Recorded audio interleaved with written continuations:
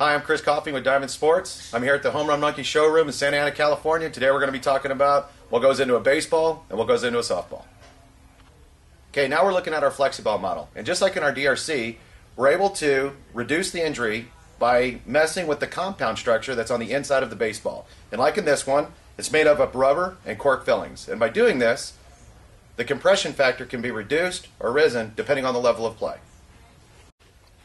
You can find a full line of Diamond products at the Home Run Monkey Superstore or online at homerunmonkey.com.